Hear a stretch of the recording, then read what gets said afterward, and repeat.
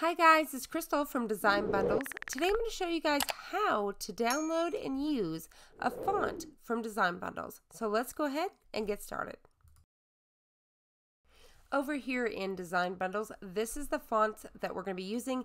This is a mega package, guys. It's over 100 fonts. Amazing, great deal. Super affordable. Definitely check it out. So when you download this, you can download them as you want to, or you can download them all at one time. So you can see here, I'm just clicking TTF, and then you're just going to click on whichever one you're wanting to use at the moment. Or like I said, go through them all, install them all on your computer.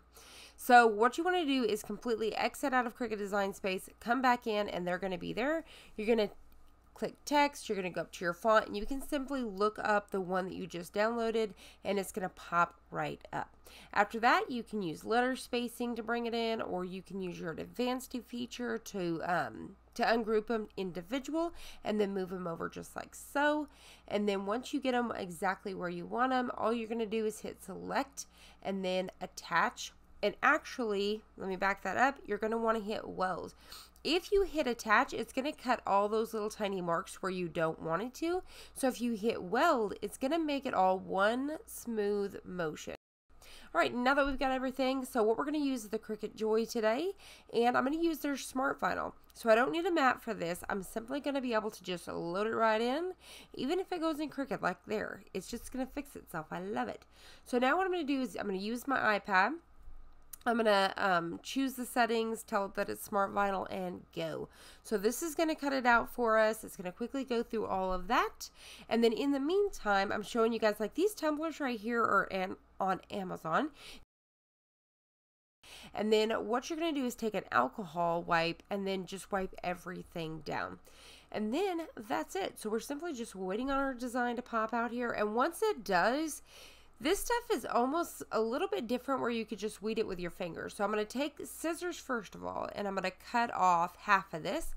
And then you think, well, we can no longer feed this piece through there, but you can still use it on your mat. So you definitely can reuse the other side. So you're just going to use your fingers at first, and you could definitely weed away the excess and then get out your little pieces there. I also want to mention a great tip for this backing here, the plastic. It's a little bit thicker than the paper that normally comes on like vinyl and stuff, and you could actually use it like for either stencil, so save it and then use it for stencil stuff. So load it back on your mat and cut it out like a stencil, because it's like a plastic, if you will. And then you can also use it for like a paint palette or whatever. So here I'm just using some transfer tape, and then I'm just going to get it down, get it rubbed in there really well, flip it over and roll off the back. So just kind of swoop it off here, and then it'll be ready to go. So make sure once again that your cup has been rubbed down with alcohol first, because if not, it's just going to make it to where this is not going to adhere very well. So you're just going to tilt your cup, figure out which direction you want this to go in. And then what I like to do is just drop down the center of this design first, rub right across the center, and then I'll roll one way and then the other. And that's how I do it on these surfaces here. And I love these tumblers. They're just absolutely amazing. Like I said, you could definitely find these on Amazon. They usually sell them in bundles.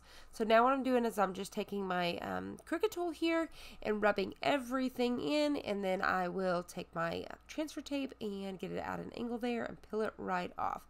This cup will last forever. So I hope you guys enjoy this. I hope you found it helpful. If you did, please hit the like button down below and subscribe, and I'll see you on the next one.